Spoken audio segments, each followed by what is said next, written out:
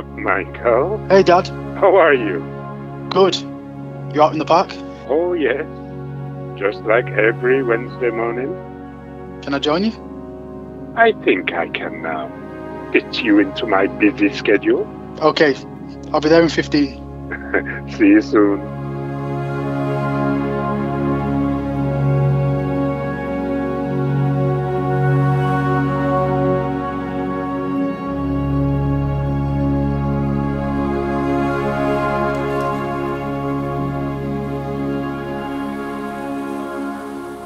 Good morning, sir.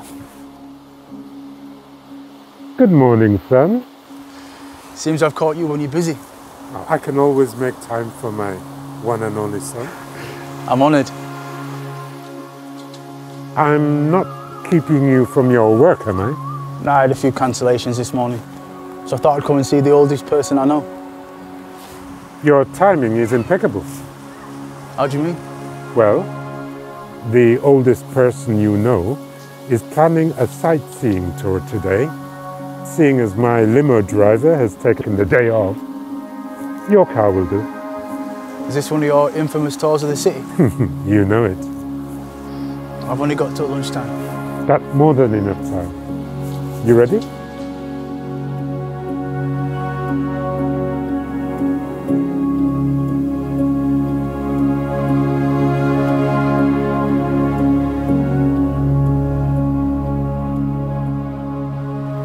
You know what this is? New apartments? This is the site of the first factory that I worked in when I arrived. The old textile mill.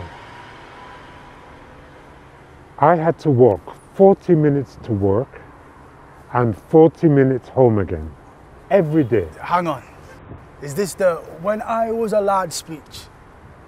It must be at least, what, 5 minutes since I last heard it? It's good for you to know how things was back then. I didn't have a car. I didn't have fancy clothes. I worked every hour that I could find and still barely made enough money to live on. You know, things were hard. You don't know how good you have it. I appreciate how good I've got it. I know things were different back then. Different? That's an understatement. You know, the first time I saw smoke coming out of our building was here. We didn't have that back in Jamaica. And it was cold. So cold. And I remember saying to somebody, when does summer arrive? They said, it's July. You're in it. 1971, just in time, because... In 1971, the Immigration Act came in. You were one of the last ones to make it here.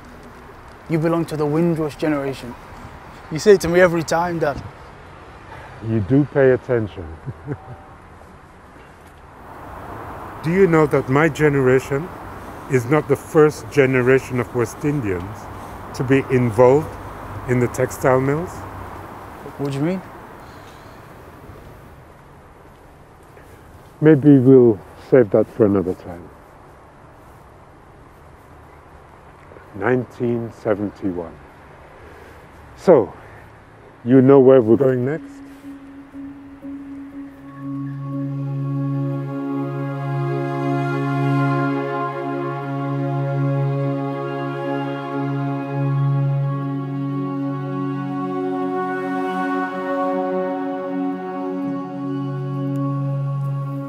This was our first official house, your mother and I. It was like a palace for us, you know, our own little paradise that we didn't have to share with anyone. Were you the only black people on the estate? Oh yes, stood out like a sore thumb.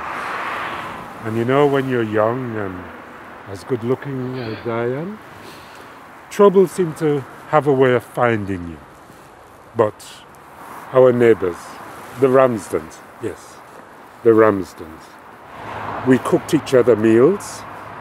They looked out for us. They made us feel welcome. I didn't feel that at the beginning when I first came, but they made the difference. Sometimes wonder if much has changed since then. Oh yes, son. A lot has changed. More than you'll ever know.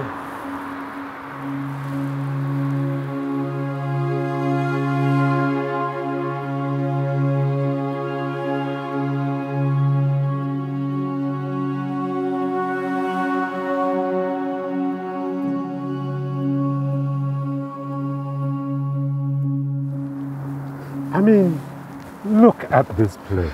Eh? I can't believe how much this place has changed. Over there. That was the Abbey National Building, and it rose so high in the sky as far as the eye can see. Yeah, I remember it. Wasn't it like 12 stories high? Exactly, yes. And over there, the buses from Moore Avenue and Queensbury used to come through here and round here and right here.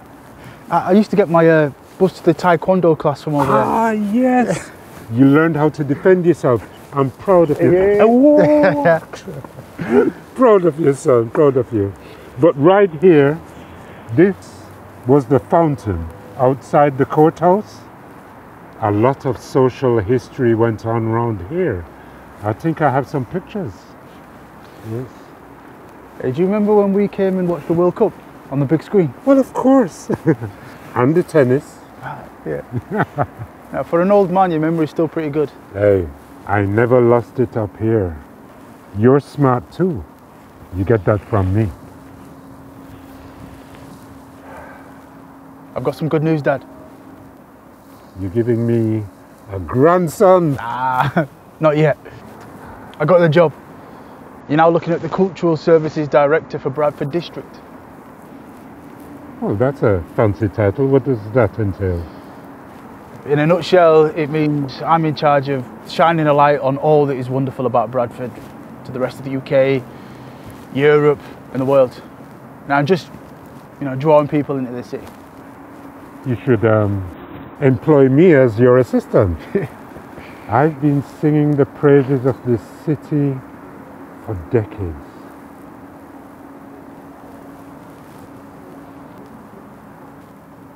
Yes. Congratulations, son. Well done. I hope they recognize your talent. You should be taking over the council soon. Nah, not this year. Maybe next year.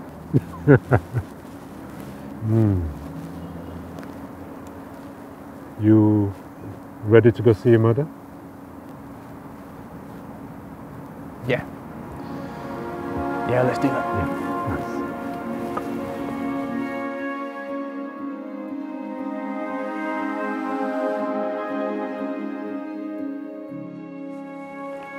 Undercliff Cemetery. So much history here. So much. I just love walking through this place. This is where I come to find peace and quiet. I've got to be honest, Dad. When I used to walk to school, I know you told me not to cut through here, but I did. Every day. I knew. Your father had eyes everywhere. I just didn't want you messing about, that's all. There's something I wanted to say. I know you have to get back to work, but I just wanted to say that it's important that you don't forget where you're from. Bradford. Yes, Bradford. We're all Bradford. Like in this cemetery, there's big money people and big-hearted people. Your big money people, some of them, they made their money from the mills and the factories, or some from the plantations in the West Indies. But your big-hearted people, they fight for social change. They welcome people like Pablo Fank, Britain's first black circus owner. He raised money for Bradford Infirmary, for widows, for orphans.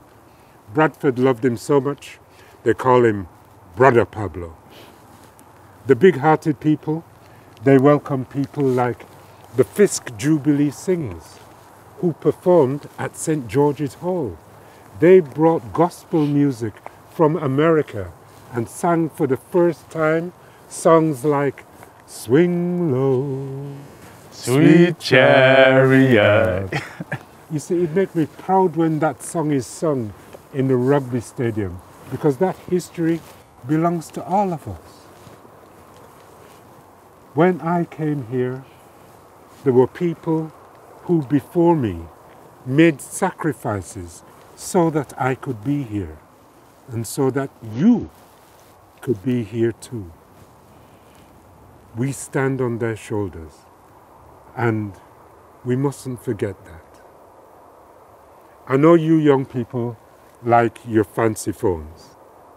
So when you get some time, if you could do some reading up on some of this history and do some research into the Windrush generation for your fancy new job.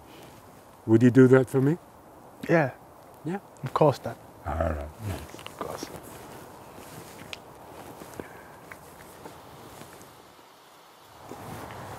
You know, I always wondered, did you ever think about going back to Jamaica? No. No. Well, you was settled in school.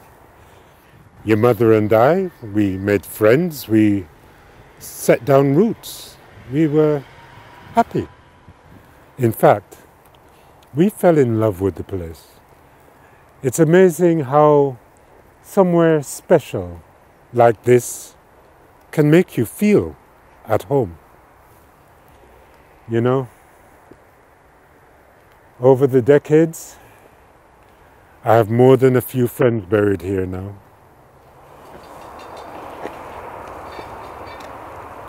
I still miss you, you know. Sometimes, if I think about it too much,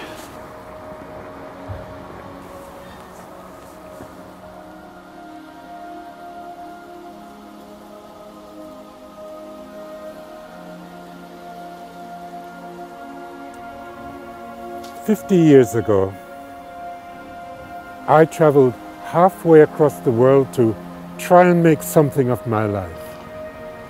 So every now and then I ask myself, what have I done? What have I achieved? What legacy will Clive Robertson leave behind?" Before your mother passed away, she and I talked. And we both agreed that you remain our best achievement. I know you might be thinking that, well, she's not here to tell you that, but people die, but they remain with you. So never forget how proud of you me and your mother are. Never forget that.